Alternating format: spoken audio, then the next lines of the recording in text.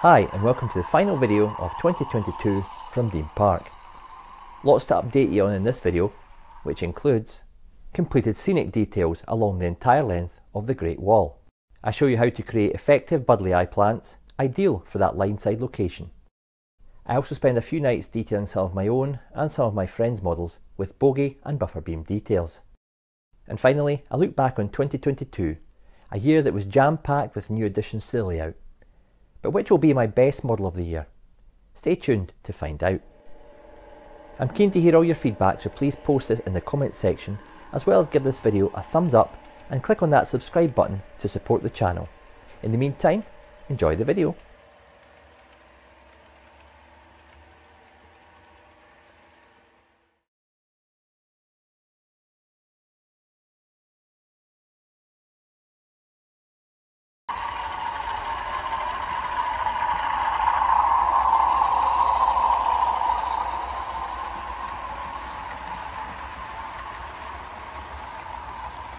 I'm now at the stage of adding some lineside detail along the wall area, and for this I've used some scale model sceneries sleepers.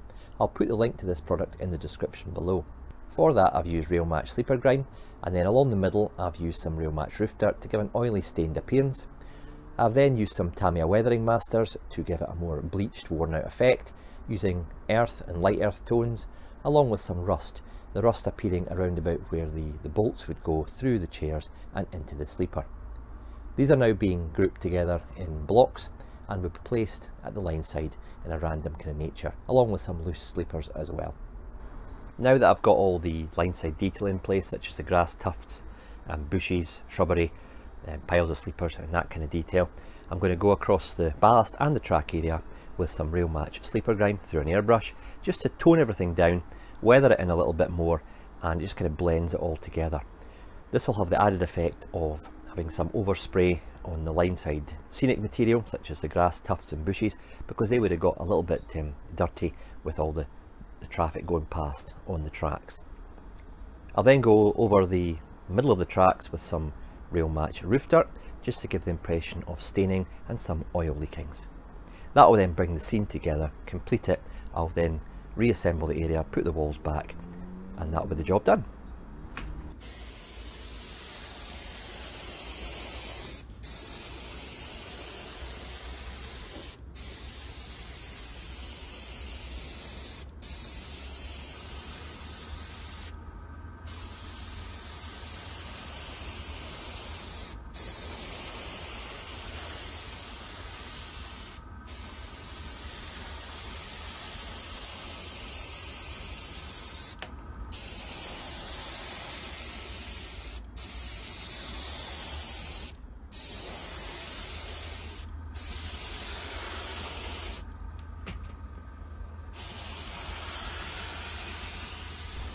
That's me finished with the airbrushing of this section. Hope you can see from the shot there that the ballast has been toned down a little bit using the sleeper grime and the roof dirt in between the tracks. I'll then let this dry, and then I'll go over the tops of the tracks, and I could then run trains again. This is a section on the wall that I'm most pleased with actually. We've got the kind of junk area at the left hand side of the tracks there with your rusty rails, both stacked and loose. You've got the piles of sleepers that are kind of sporadic along the length of the wall. You've got the relay boxes which have been given a sympathetic weathering, I suppose. And that all kind of ties in with the low-lying mossy grass, gravelly area, building up to some tufts of static grass and some Buddleia and other bushes. At the right hand side of the rails I've kind of gone for a similar theme with the bushes, but not overdone the positioning of them. Just as again sporadic along the bottom of the wall there, and as I've taken the airbrush along, it's weathered some of these as well, because the bushes would get a bit dirty with the muck thrown up from the trains as they went past. This all ties in nicely with the catch pits that I've got along there as well, and hopefully you can see here I've actually put an extra light above just to light this area up for us while I do this bit of filming. The additional weathering on the track or the ballast, and just in front of where the 37's sitting there, hopefully you can see the additional streaking of basically oil deposits. Maybe a loco's been sitting there for a while, and obviously these things just leaked so the track got pretty murky pretty quick. So I've just kind of brought all that together. The section at the top of the wall, just off the top left of the camera there, that'll be getting worked on shortly, and it'll be the same kind of thing, overgrown, waste ground, and bits and pieces, urban junk. I really am pleased with this 3-aspect signal with a PLS indicator, and when the turnout is turned to go to the left into the siding, what happens there is the light will go on. I'll do that just now. And as it goes past the sensor, it'll go to red and the light will go off. It's basically a shunt signal on a plinth there attached to the signal post itself. It's all about the line side details for me. I just love adding these little finishing touches to a scene, to mix in with the ballast, the weeds, the grass. I've got the pile of sleepers, the rusty rails, and these LNER, LEBR speed signs there with the route indicator going off to the left. I've got a mixture of these style of speed signs on the layout as well as the more modern ones. During the 1980s, it was more of a transition period. You still saw a lot of these actually well into the late 1990s being used on the network. So I thought I'd use these along this area as opposed to the more modern ones. I've also added the cabling in to go to and from the cable trunking to the point motors and point heater there at the right hand side. Again, I just like adding these little bits of details. It's all been kind of weathered down as well as I've gone past with the airbrush. Even the cable trunking's been toned down, and I've got the small cables going there from the orange conduit, which is a Scale Model Sceneries product. I'll put the link to that in the description below. All the cables are just linked as they should be, and you'll get a better view of the cable trunking across the other side of the rail there as well. At the tunnel end, I've blended in the bottom of the portal with some bushes. These are just fine leaf foliage from Woodland Scenics, and you can see at the bottom of the shot there how these bushes almost blend in with the tufts of static grass in varying shades. It's only when you finish a scene you take a step back and you start to count up the hours, the hundreds of hours that have gone into putting it together, and then you really appreciate how far you've come. It might not look much, it's only maybe a 3.5–4 metre section of the layout. But I started the walls last October. It took months of painting, getting the actual mortar wash in there, then the weathering, then the attaching of the walls together and building up the kit. It's a Scale Model Sceneries premium kit. I'll put the link to that in the description below. Then I had to devise a way of having them removable in sections so I could access any wiring underneath the depot and the main running lines there. And that had all to be factored in when I did the scenic material along the bottom of the wall as well. So it all kind of takes time to plan, and I'm not one for rushing. I don't know if you've noticed. I like to do a job right, so I don't then have to go back 8 months later because I'm not happy with the initial job. This job hopefully will allow me to move on to another part of the layout and really enjoy running trains along the front of the wall, which I've really waited for a number of years now. So I'm pleased now that this side of the layout is, dare I say it, almost complete, and I can move to the section at the back of the camera where obviously we've got a lot of work to do, and it's going to be an industrial scene and a lot of landscape work to be done as well. If you have any thoughts, feedback or comments on this section as I've completed it, that might include the depot section as well, please do add those in the comment section below.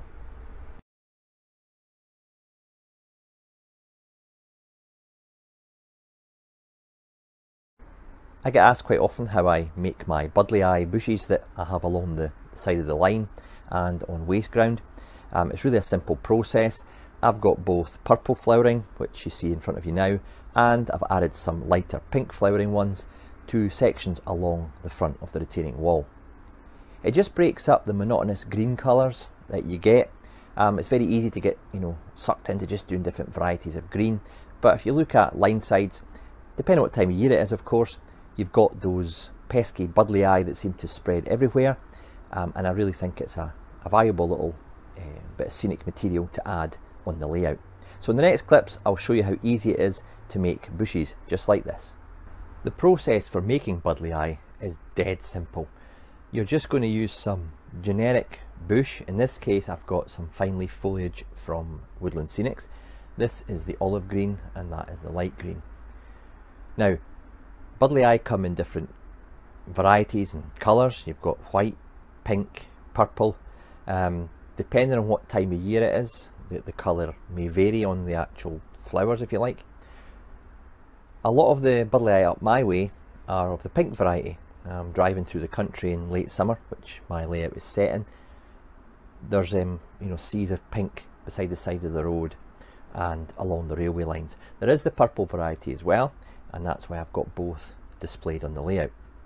In this case, I'm going to show you how to make some of the kind of lighter pink variety, because that's just what I've basically covered the bits of wire in. Once you've got the foliage or the bush in the shape that you want, I'd recommend sticking that onto the layout just to give it a solid foundation. I just use, you know, white PVA to do that. Once it's in position, you want to get your super glue. In this case, I just use some Rocket Rapid. I'll just put a little bit on the paper.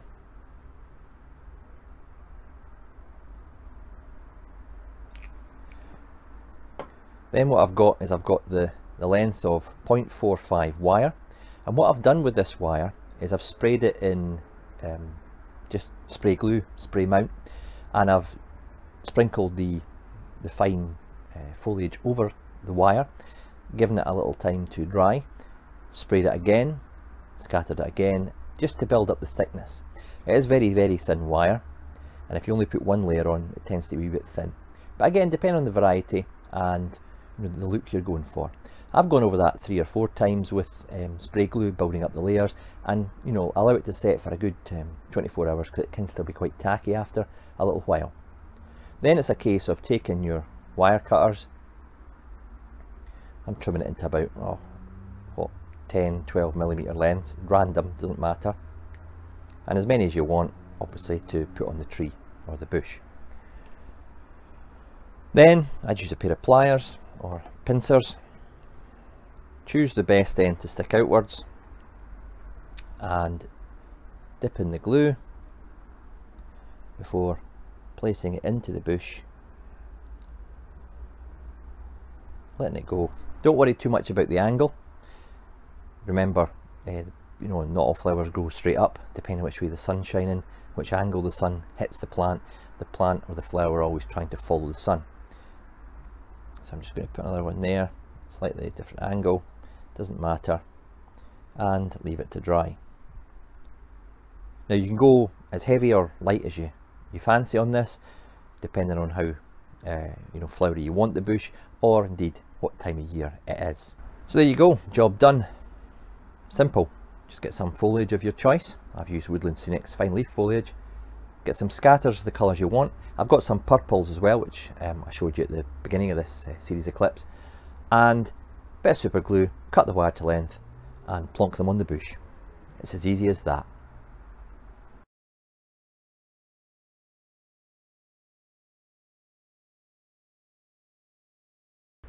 The level of additional detail you can add to these new Bachmann locos is really quite cool. Looking at the class 47 Greyfriars Bobby, you'll see that it's got the electric train heating jumper sockets there attached to the front of the cab. This doesn't appear on all class 47s. Later versions, or when they went through the works later in their life, had these moved down to the buffer beam, usually for when they were fitted with snowplows, or to have the brackets for snowplows fitted. So there's a lot of detail and added extras to go on this large logo livery one. Not as much, I have to say, as on the swallow livery, which was really quite intense with all the pipe work around the buffer beam. But again, it just lifts the model to that extra level of detail, and it really makes it look cool when it's standing still or going around the layout. In the case of the class 37, it's a much simpler buffer beam on the loco as well as the model, but it's still bristling with added pipes and cabling. And I especially like the way that they've got the cabling sockets to fit perfectly in the holes of the buffer beam. Previous Bachmann models, you had to either pare down the actual pipe that was to go in the hole, or you had to make the hole bigger, and it could take a bit of extra time to fit all the details, and even then, you know, they weren't exactly perfect fits. With the new range of models, including the 24, the 47, the 37, and the class 20 in fact, the cables are better designed, the socket holes are just perfectly sized to take the fitting without any filing or paring down. So that's a really impressive and a bit of progress really from Bachmann. If you saw my Class 37 review earlier in the year, you'll have noticed that I had a bit of an issue or an opinion on the NEM snowplows. As you'll notice here, I've not got the snowplows fitted to this Class 37 split box because I can't have that as well as the buffer beam detail. You can really enhance the appearance of the Hornby Class 91 by adding the supplied buffer beam detail. A bit disappointing that the NEM socket is visible through from track level anyway, through the valance at the front, but from this kind of angle it looks perfectly okay to me. The Bachmann Class 47 at the back, it's been backdated. With it you get the tampoed Tinsley Rose plaque on the side, as well as etched plates in the pack.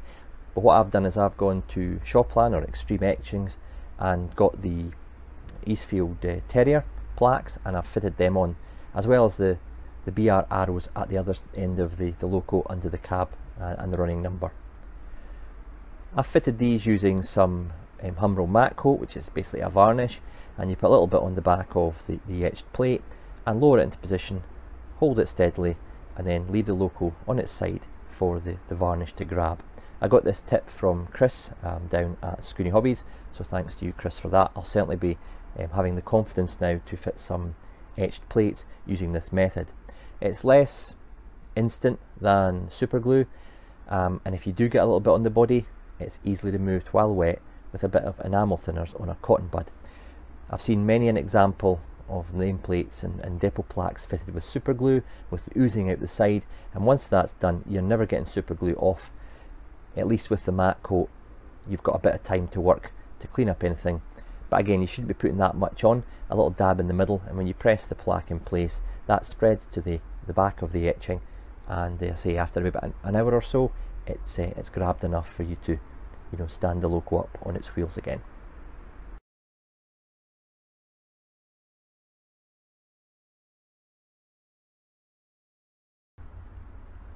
The next task for me is to weather the rail sides of the track that goes into the tunnel, and obviously the stuff that comes out of the tunnel as well. What I'm going to do here is I'm just going to do the sides of the track just now and fully weather the track that's inside the tunnel. I'll be leaving this just with the tracks done just now, because when I add in all the scenic material I'll then go over the tops of the ballast and in between the tracks to blend it all in. The reason I'm doing this now is I want to be able to put the top section on here and then do some scenic work on that. So once that is fixed in place, it's all weathered, that leaves me free to do this stuff at a later date. I'll not be showing you a how-to on ballasting. I've done that video previously. I'll put the link to that at the top of the screen, and also put a link at the end of the video to my How to Build a Model Railway series of videos, and in that it's got how to ballast, how to track weather, how to ballast a turnout, how to paint brickwork, and all the kind of instructional videos that I've done, so you might want to check that out if you're building your own model railway at home. When weathering the track, it's important for those of you who are relying on a contact between the point blade and the outer rails to tape up the contacts. I've just used some Tamiya masking tape here. For me it's also important to cover any sensors that I've got for signal work in the track. In this case I've got my Heathcote electronic boards with the infrared sensors. I've just covered those with tiny blobs of black tack. I don't want paint getting on the lens of the sensor because it will not work, and it's very difficult if it does get painted to clean. That's the track work now painted. You'll see the left hand side of the shot, that's the section that will be in the tunnel, and I've added some roof dirt and more sleeper grime in between the tracks to give a more grimy appearance. At the right hand side of the shot you'll see the tracks that have just been weathered actually on the rail. I've not gone into the middle of the tracks or at the side of the ballast. That'll be done later, as I've said earlier, when I do the scenic material at this section of the layout.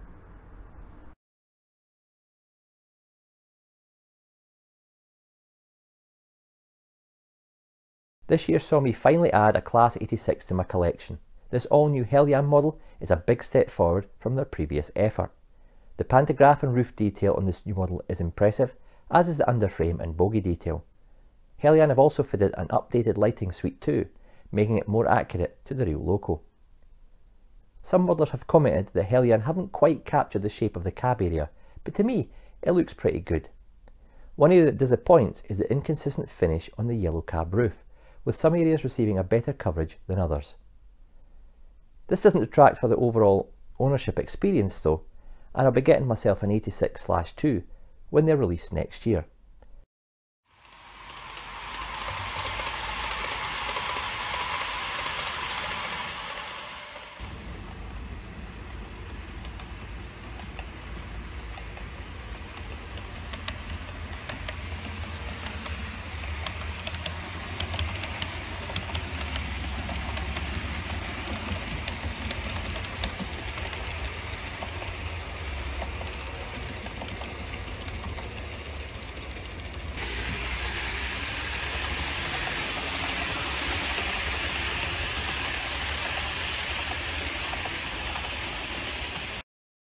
The announcement of the new APT was met with much excitement and fanfare, being part of the Hornby 2020 Centenary range.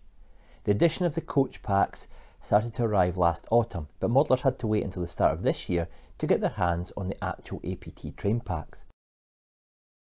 The model captures the shape of the real thing, and Hornby have done a good job in the level of finish, using accurate paint shades. However, for many this model was a bit of a letdown. First, it requires 3 decoders, adding at least £60 to an already expensive, and some would say well overpriced train pack. Plus, to get the cab lighting to work, you have to use one of Hornby's 8-pin decoders. Secondly, the centrally mounted drivetrain lacks enough grunt to adequately push and pull an extended length of train. Hornby released enough coaches to make up a full 14-car train, but the power unit just simply doesn't have the capability of moving it. The dummy power car, or NDM, is too heavy, with the same die-cast chassis as the powered one, adding needless weight. There's also the flimsy, poorly designed pantograph, which rarely stays in the upright position. Moving on, the interiors are self-coloured and a bit basic, which is shown up by the bright interior lighting. The lighting is controlled directly from the track via pickups that create drag and don't allow the switching of light functions. The lights are connected to a massive capacitor that you can see through the windows, which actually doesn't work as it should, with the lights going off when the wheels go over a dirty or dead piece of track. All in all, a nice looking model, but I feel that it's been rushed to market, it's overpriced, and it's poorly designed in some areas. Not to mention the flimsy body clips used to assemble it, that more often than not will snap when trying to access the coaches to add detail or fit passengers. It made it into my top 10, but I really had hoped for better, to be honest. Hornby assure us that the next release of this model will address a lot of these issues, but that's no good to those of us who've shelled out nearly £1,000 on a full 14-car train. See my full review. The link to this is at the top of the screen.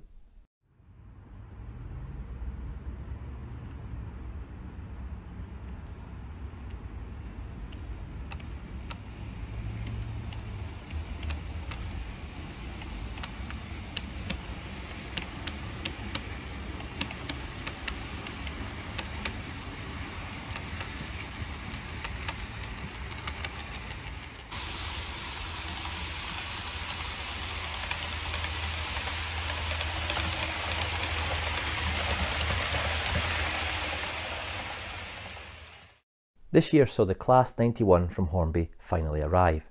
This long overdue and eagerly anticipated new model has been on my wish list since the start of Dean Park.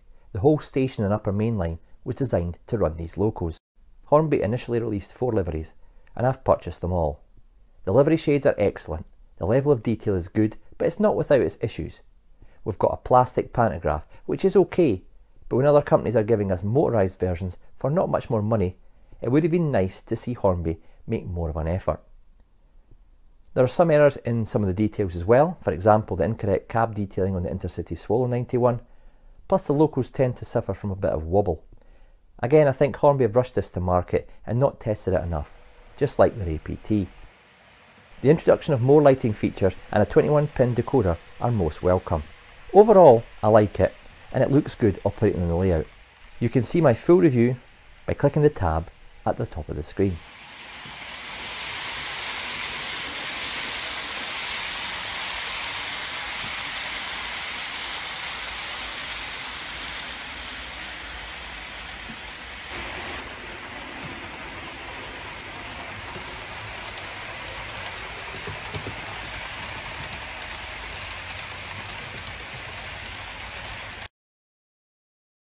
To match the Class 91, Hornby have supplied us with a full rake of coaches for each livery.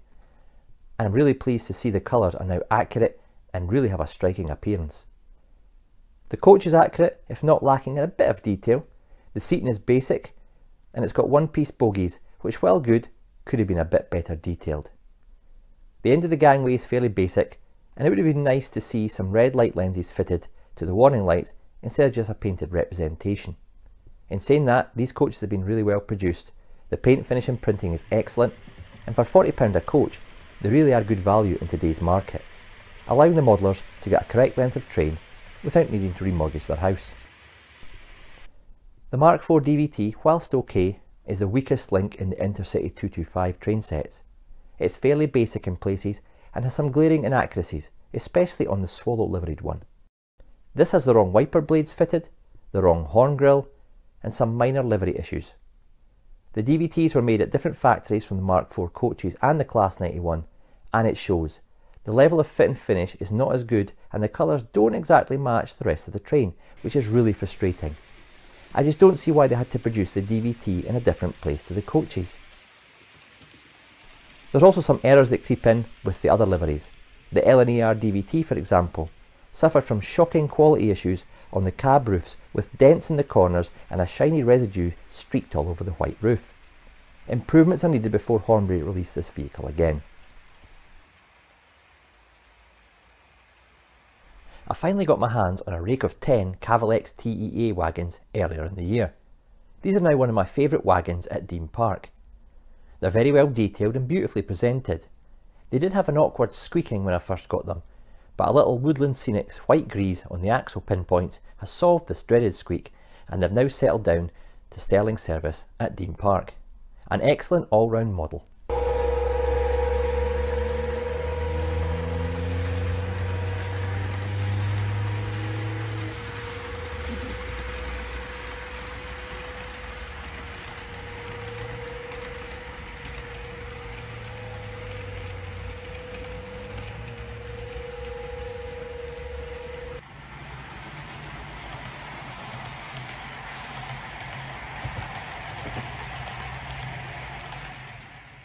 Way back in the spring, I took delivery of my Celebrating Scotland 5-car Azuma pack. This model represents the Class 800 in bi-mode form, with both overhead pantograph and the ability to operate a non-electrified track using a series of diesel engines situated under the coaches. My purchase from Scoonie Hobbies in Kirkcaldy was purely for the Celebrating Scotland connection. I suppose I'll be able to run it with my LNER Class 91, an HST set, and have a circa 2019 running session. The Hornby model is excellent, and it's packed full of details both inside and out. Even the gangway ends are carefully detailed, and I really like it. It's got internal lighting both at the cab and the passenger compartments. However, one drawback from this is the terrible light bleed when you run it in the dark, especially around the cab door, which is really bad. The pantograph is also very poor, only allowing a fully up or fully down position. This isn't any use for some modelers who might have lower OHLE. I also think Hornby have fitted the incorrect destination boards on the screens. I don't recall seeing the Azuma regularly operate to Watford and Carlisle. However, on the flip side, this model is beautifully made and finished in the attractive LNER livery. It's a model that's really grown on me. It drives really well and is powered by a really powerful drivetrain. Hornby have done a good job here. It's not perfect, but the positives far outweigh the negatives.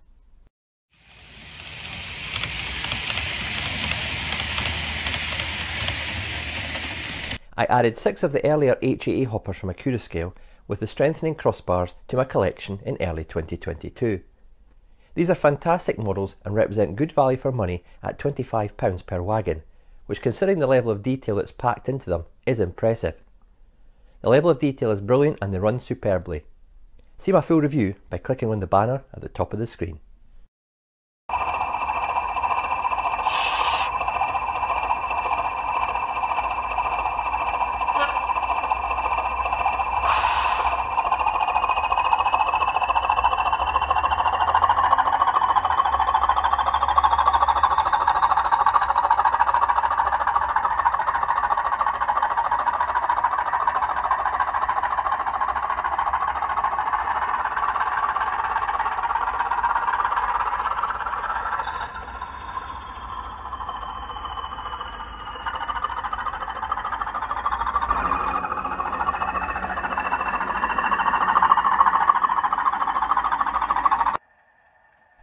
was no real surprise that Bachmann announced a retool of their Class 37 earlier in the year. They really needed to address some of the issues with their ageing model, and address it they well and truly have. I've got a couple of these added to the collection already, and I have to admit I really like them. There are numerous but small improvements over the previous version, as well as a lot more tech inside. I'm not convinced by their move to the use of a Zemo sound decoder, as I much prefer their ESU Locksound 5 as used on the Class 47. I've got the deluxe trim versions with uprated glazing and rotating fan. It's good to see Bachmann have modelled the fan for both earlier and later versions, with the earlier 37/0s having the fan on all the time, with the later versions using a thermostatic fan that cuts in and out.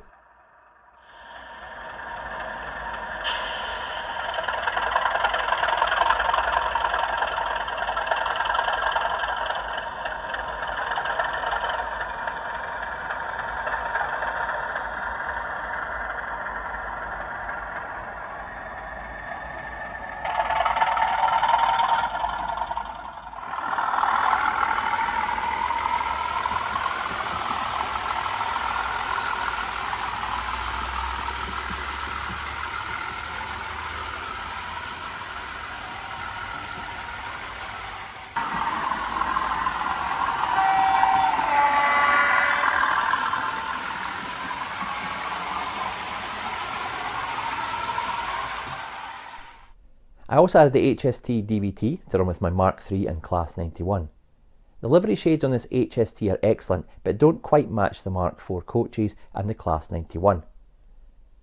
The model is also a bit of a letdown by poorly fitting lens covers and a semi-transparent white stripe across the full yellow end.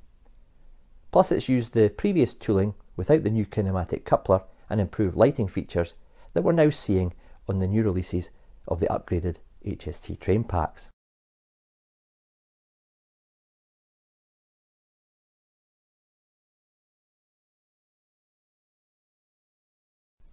In third place, we have the mighty Deltic. I pre-ordered two of the celebrity machines, 55022 Royal Scots Grey with its grey roof panels, red buffer beam, silver buffers and white rimmed wheels. Things got even better when I received 55002 in 1980s version of the two-tone green livery. A loco I recall seeing as a child at York Museum, and I think this really started my interest in trains. The level of detail in this model is superb, from a wealth of underframe and bogie detail, which includes those troublesome bogie chains, to the lit driver's console and engine room detail that you can see through the side windows. However, I did have some finishing issues on one of my Deltics, and the models are prone to bits detaching themselves whilst in the box or during use. I suppose the sheer amount of detail added to these models has also been its Achilles heel. It's a difficult balancing act between giving modelers even more detail and the model being robust enough to use. I think accurascale were, on the whole, successful with this. I passed on my observations at the time, and they've said they'll learn from all the feedback and improve future releases of the Class 55. It's an excellent model, and I look forward to adding a couple more in the future. I've already passed on my wish list to Fran at accurascale.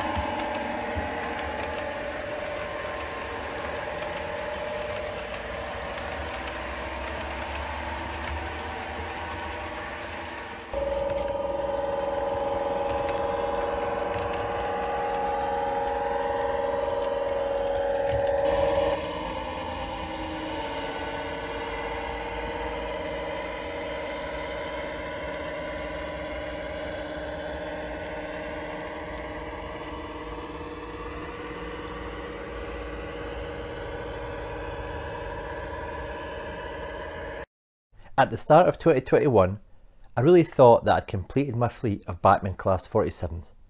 I had over 20 of them in a range of liveries and subclasses.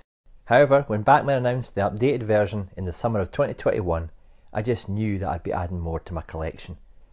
The deluxe trim caught my attention, and throughout the last 18 months has proved a major factor in helping empty my wallet. I've caved in and bought myself just a few. Examples like the Swallow livery, standard BR blue with domino box, and the Kerno exclusive in rail freight red stripe were all added to the collection. However, it was the Class 47 Subclass 7 in large logo livery that stole the show for me. At last, Bachmann had supplied us with 47711 Greyfriars Bobby after a 3-year wait.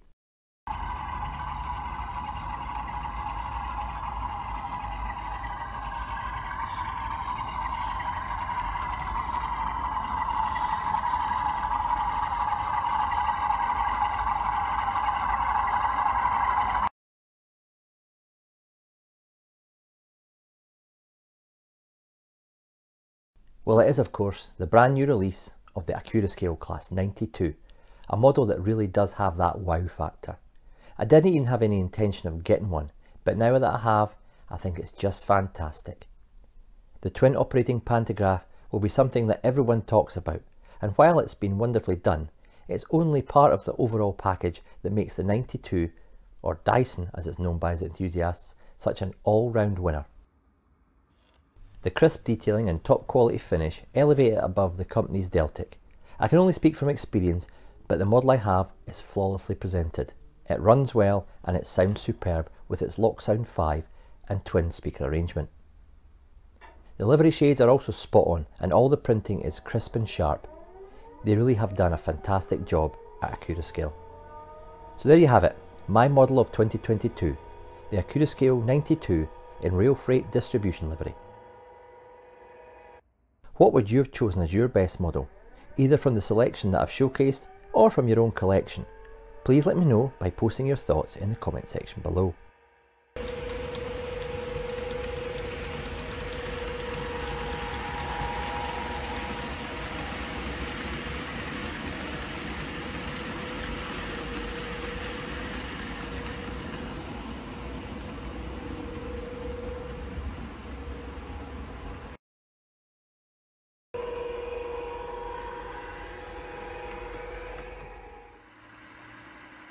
Well, that's it for this update and indeed for 2022. I hope you've enjoyed watching the layout progress over the last year and will continue to join me as I tackle the west end of the layout in 2023. I'd like to take this opportunity to thank you all for tuning into Dean Park and for all your feedback and comments throughout the year. It is without doubt a great hobby to be involved in, and for me personally, I'm grateful for the chance to be able to share it with you. So until next time, stay safe and all the best for 2023.